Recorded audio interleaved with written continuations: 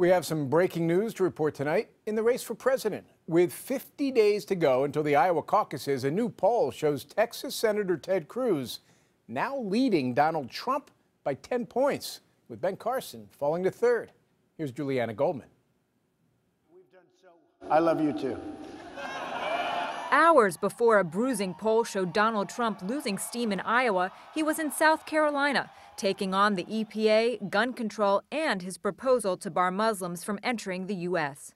We don't want people coming in and knocking down World Trade Centers and having what happened last week in California. Last night, he took aim at Ted Cruz in Iowa, where some polls show the Texas senator in first place and where religious conservatives dominate the Republican caucuses. I do like Ted Cruz, but not a lot of evangelicals come out of Cuba, in all fairness. But Saturday's poll shows Iowa evangelicals overwhelmingly backing Cruz.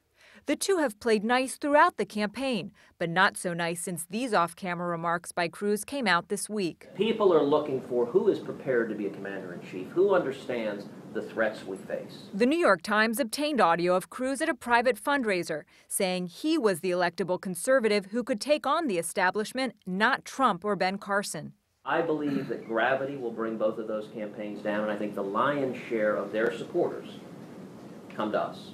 Today, Trump acknowledged the gloves are coming off. We've had a very good relationship, but I'm sure it'll end because, he's got to come after me at some point. Still, wary of alienating Trump supporters, Cruz held his fire, tweeting, "Sorry to disappoint. Donald Trump is terrific.